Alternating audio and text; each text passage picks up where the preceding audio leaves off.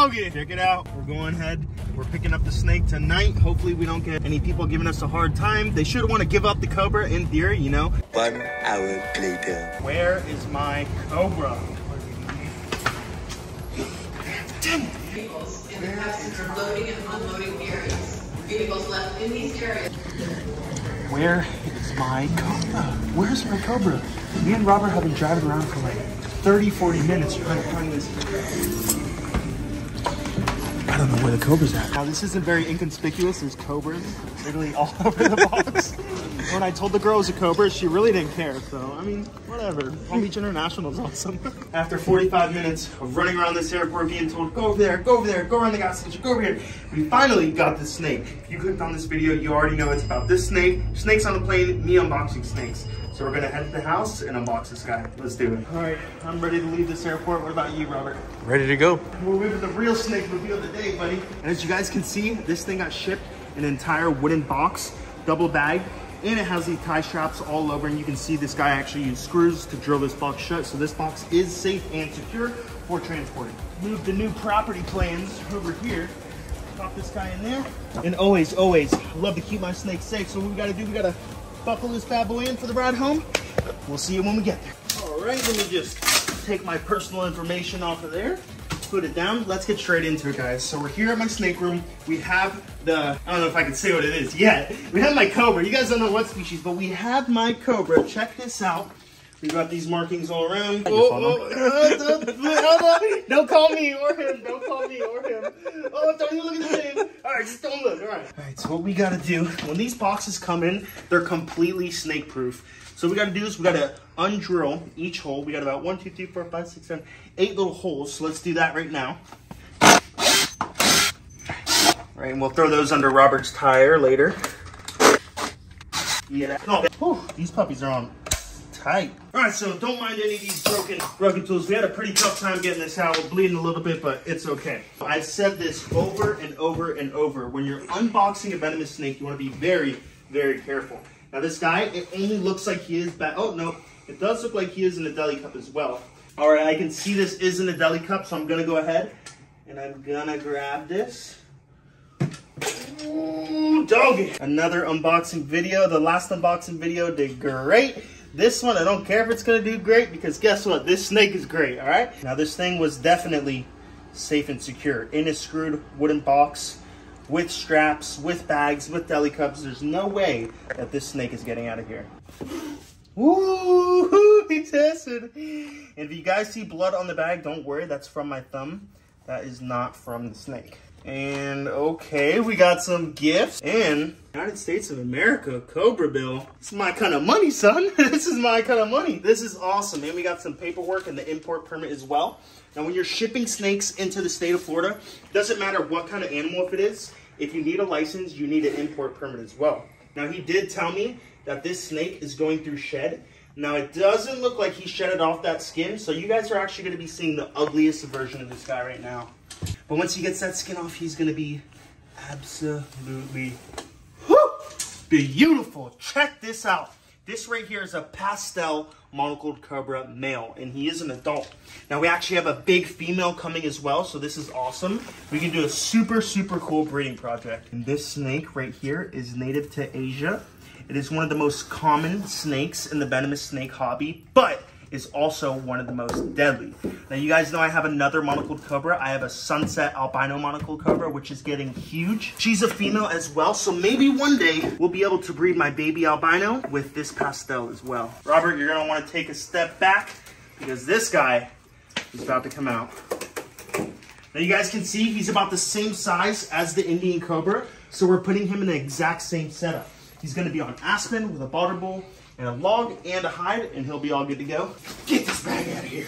Now, he did say he was pretty feisty, and he's been being shipped all day long. People have been handling him, passing the box around. Who knows what? They might even be playing hot potato with the box. I don't know. Okay, and I can see his eyes are blue, so he is deep, deep in shed. Now, when you're handling animals that are deep in shed, it is very, very dangerous. But look at this. Absolutely beautiful snake. Look at this, guys. A pastel monocled cobra. Now, this guy actually has some crazy, crazy colorings on his body. But as you can see, if you zoom deep into his eyes, Robert, his eyes are actually a milky blue. Now, when a snake's eyes get that milky blue, that means they're about to shed their old skin and come in with a new one. So he's gonna shed any day. Ooh, doggy. Look at that, he tried to come back around on me.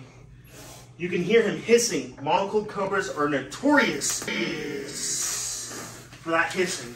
And you guys saw he came right up towards my hand, so I went ahead and I dropped him immediately. Look at that, boy. Right here, this snake, earlier today, was on the plane. How crazy is that? There's actually snakes being shipped worldwide. All around the world, there's actually snakes on a plane. And to spin with this guy. He's probably around, I don't know, almost 4 feet long. But for a monocled cobra, is pretty dang big. But these guys can get anywhere from 6 to 7 feet in length. Super, super long. Check that out right there, guys. A pastel monocled cobra. Let's go get this guy in his new home. This right here is a temporary home. Once this guy gets any bigger, we're gonna go ahead and we're gonna upgrade him into a new enclosure. Robert, come in here. Check this out. I cannot wait until this guy sheds. All right, everybody. That's how you unbox a monocled cobra. This property is amazing. While we're clearing out debris, we found 2 little snakes. Now let's see if we can get him here. We already saw a glass lizard yesterday, which is pretty sweet. And now we found a little pinewood snake. These guys are so small. Look, there they are. There's the little pinewoods. Look at him. Beautiful little pinewood snake. A pretty rare snake. And then we also got this little scarlet snake. Look at that. I can tell he's a scarlet snake and not a scarlet king, because if you look at his belly, it's a solid white and the bands don't run all the way through. So cute. So what we're gonna do, we're not gonna keep these guys, so we're just gonna let them go underneath my storage shed. This is a pretty good place for them to hide. They can go under these rocks, they can go under these stairs, up into those bricks. And this little guy, I love this as a little home. Come on, dude. Look at him go. You can see he's actually shedding his skin too. So there's a lot of moisture under here. He'll love that. All right. Let's go, baby. Got big snakes in this pond, boys. Big snakes. Ooh, doggy. Come on. Ooh, doggy. Just when you think we're done finding snake stuff on the property, we're taking out this tree stump and have a look at this. Beautiful hatched snake eggs. Look at that. Absolutely beautiful. 1, we got 2. It's amazing where snakes will live and where they'll lay their eggs. Look at this. Just looks like 2. Oh, no, we got more. 3, 4, 5. Should be a regular clutch of about 6 to 8 eggs. 6. And that looks like that's all. Have a go at that, guys. Beautiful, healthy population of snakes here at the facility. All right, guys, check this out. We're over here at the new house, and look at what we pulled out of the weeds on the pond. Can you guess what this is? These are little sirens. Look at these guys. And we've actually got 4 here in this bucket, with this little guy being the smallest one. Look at their gills. Look how cool. Oh my gosh, look at those gills. Crazy purple gills. This is how these amphibians breathe. And if you look, you can see they have 2 little arms on the front of their body, and the rest is a smooth little eel-like body. How cool is that? There must be so many of these guys living in here. All right, now it's time to let them go. And watch this little guy use his arms to crawl away. Pan to the house. This is my new house. This is my new pond.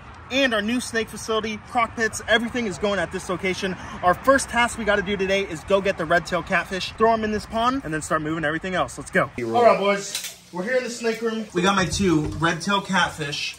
They're actually red-tail and tiger shovel-nose hybrids. We're just going to net them real quick. Ooh, look at that. Darkness. Look at that.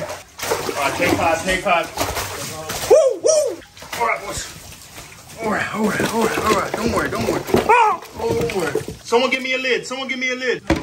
Get what I say? What's up, Palm Beach Tiki? Alright,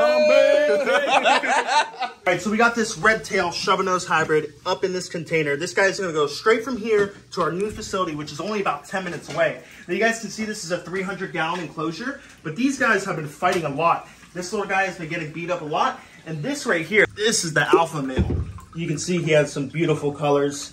He's got no scuffs, nothing on his body. This guy, he's got a couple little marks on his body from them fighting, but that'll be all right. These guys are gonna have a perfect, beautiful, amazing home in our new pond.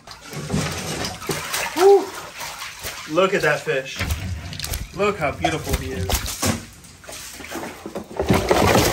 Chee! That on a cracker. To be extremely careful because these fish, they'll jump right out of the bin and they'll also stab you with their barbs on the side of their body. See you at the property. All right, boys, follow me. All right, boys, we just bought this property.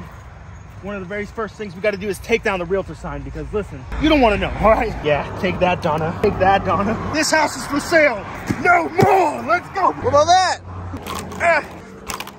I get it. I'll get it. Come on. This guy's talking. I got it. No, I'm not done. I'm not done. I'm not done. I'm not done. I'm done. Boy.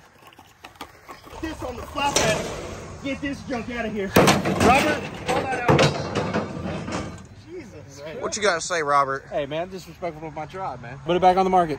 Hey, what are you doing to them fish? Hey. Hey! Hey, what you doing? Hey. All right. They're both in here. All right, we're running out of daylight, boys. Come on.